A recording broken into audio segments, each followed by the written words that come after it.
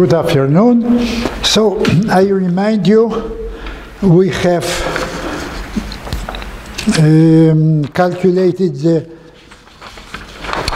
Lorentz transformation of electromagnetic field last time, and there have been some ambiguities. No ambiguities. However, the final result was not confirmed because of some minor errors. So I will remind you that first of all, we have used the following Lorentz transformation, that nu t is equal alt t times hyperbolic cosine plus x hyperbolic sine of that lambda and x. So this is purely two-dimensional boost transformation, and the longitudinal x mixes with time and vice versa, whereas the remaining orthogonal coordinates do not change. Yeah, x time is t hyperbolic sine of lambda plus x hyperbolic sine of lambda. Now we have first of all hyperbolic cosine of lambda we have denoted by c, whereas hyperbolic sine of lambda was called s, and in physical units it was minus uc, where u was a velocity of the new observer. What is new observer? It's the one which remains at point nu x equals 0. Yeah? Nu x equals 0. And nu x equals 0 gives you that x is proportional to t and so on, and this proportionality coefficient we call simply velocity, right? And this was this result. So, and the inverse transformation consists in changing lambda to minus lambda, or in changing u to minus u, because it is the same. Yeah? And now, plugging this transformation into, so maybe I will rewrite this transformation in terms of those physical. So here is C.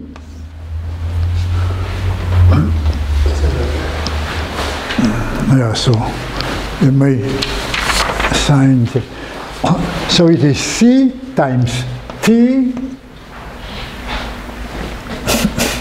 minus u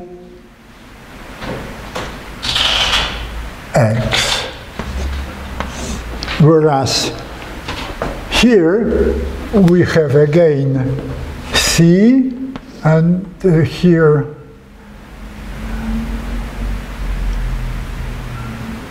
minus u t plus x. Where C is this hyperbolic sine, which in many books is called gamma or something like that. Just this, it is nothing but 1 over square root of u, 1 minus u square. By the way, u is velocity, but as a percentage of the speed velocity, of the light velocity, yeah? Because we use here the same units for time and and distance, like the astronomers do. Yeah, they calculate time in years, and they calculate distance, for example, because maybe they also use other units. But for instance, for the distance, they use light years. So what is velocity of light? 1 light year per year, but equal 1. So in this system of units, velocity has no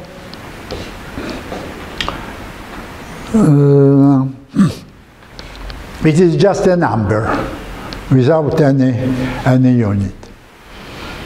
Okay.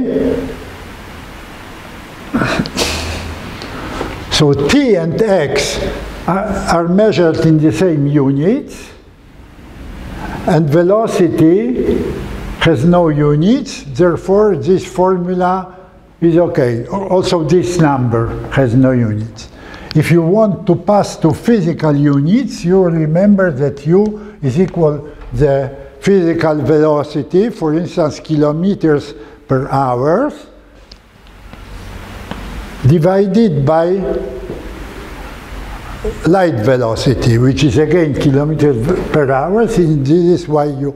but of course, using this physical, when you are working in laboratory, then of course it is stupid to calculate distances in light years, because it is far away from our anthropological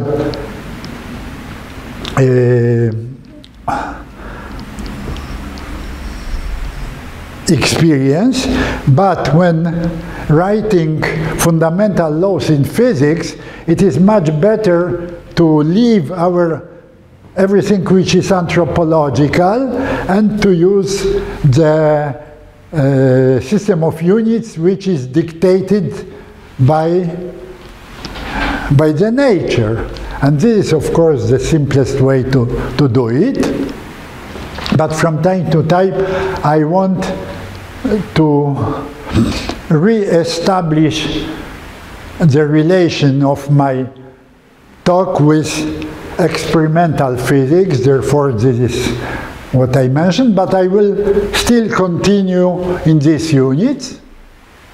Now, I have told you that the great discovery of Einstein was that electric and magnetic field, in fact, they are only two aspects of something much bigger, and the division of this bigger structure into what is electric and what is magnetic depends upon the choice of the reference frame, which means division of space-time into space and time. I spent a lot of time during my talk at the very beginning to explain you that space does not exist. Space is our invention, anthropological invention, but in fact, you cannot say what is space in space-time. You may say, you may perfectly define what is space-time point, but what is space point is meaningless, because everything moves, and whether it moves this way or that way, it moves along different points of space-time. But so the splitting of space-time into space and time is just our anthropomorphic invention, which is of course very close to our everyday life, because if I stay, I have a tendency to say, I stay here, this is my space point. But of course, we are all moving with the Earth. The Earth is moving around the sun is moving within the galaxy, and so on and so on. The galaxy is again moving, and there is no natural system of references. Therefore, this splitting into space and time, although sometime useful, it is not unique. Yeah, so I have told you that the electromagnetic field is considered as a two-form or a covariant tensor which is totally antisymmetric, and this F is equal minus dt, and here electric field, plus here magnetic field. So this is the formula to remember. And now E is just a one form, which is just a covector, and it is much nicer to, much more natural to treat it as a covector, Ey dy plus Ez dz, whereas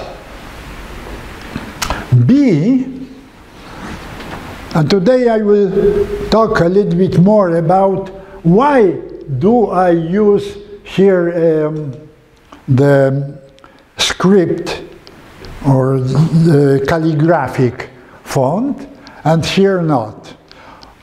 In flat space there is no difference. So in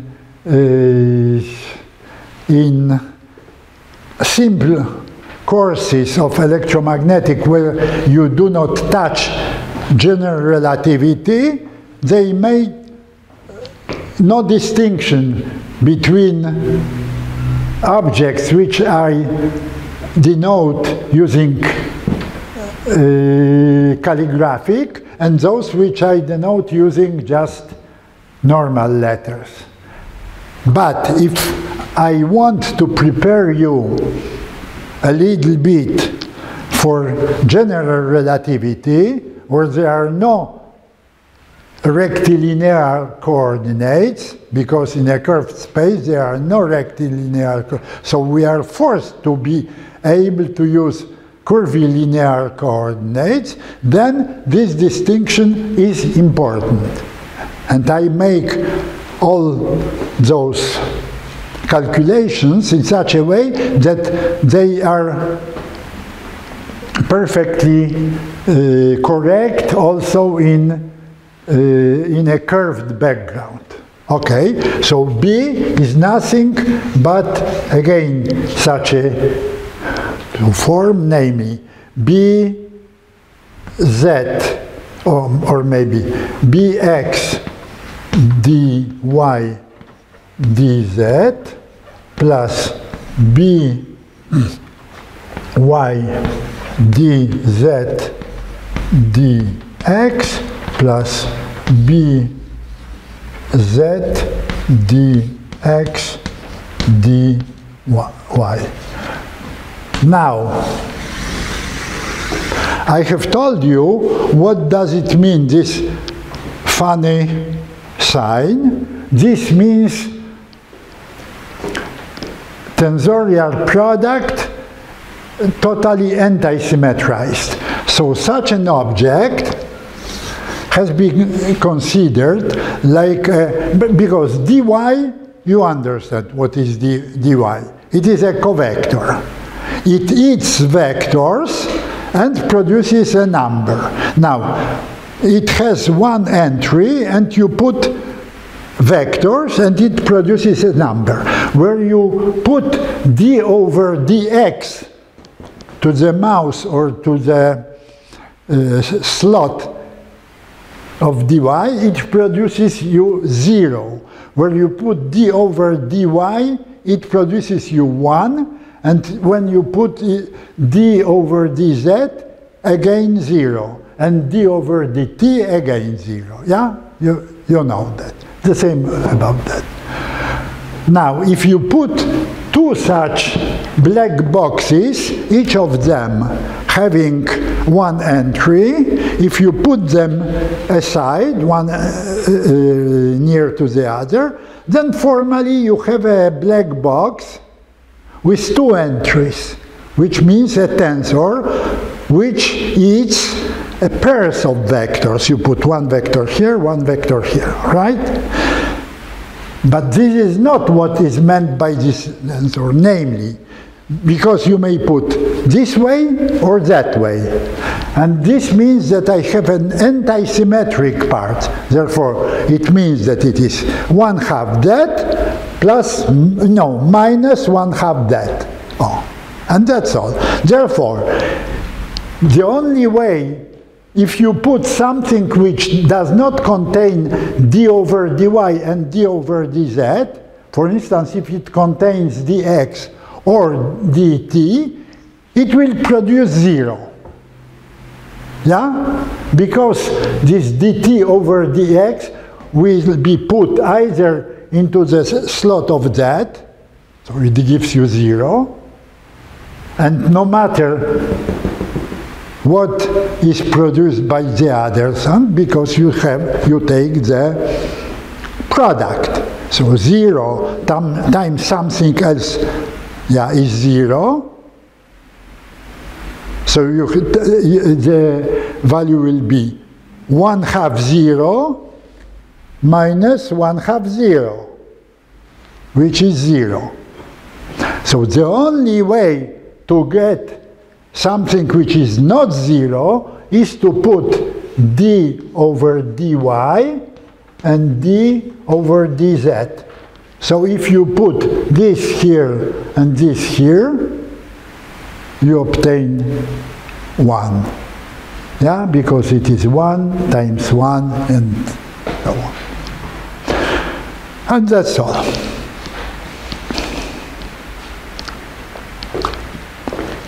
And the same here. This means, for instance, that it is minus dt times dx.